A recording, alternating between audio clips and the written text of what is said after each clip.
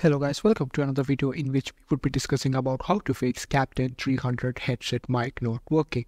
Are you having trouble that your Captain 300 headset mic is not working? Don't worry, in this video we'll help you find a solution for it.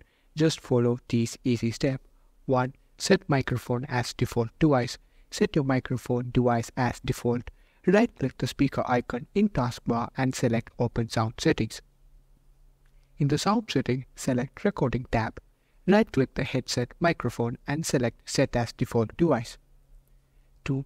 Disable Exclusive Mode in Microphone Properties. Right-click the speaker icon in taskbar and select Open Sound Settings. In the sound setting, select the Recording tab.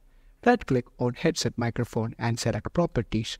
In the Microphone Properties window, click on Advanced tab. Under the Exclusive Mode section, ensure both Allow Application to take exclusive control of this device and Give Exclusive Mode Application Priority are unchecked. Click OK to save changes. 3. Updating audio drivers. Open the Start menu, search for Device Manager and open it. Expand the Sound, Video and Game Controller section. Right-click on your audio device and select Update Driver. Choose Search automatically for updated driver software and follow the on-screen instructions to install the latest drivers. 4. Enable microphone privacy settings.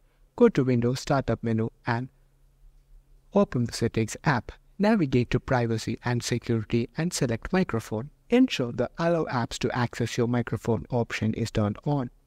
5. Contact Gtheos support. If none of the above steps resolve this issue, it's better that you contact Gtheos support.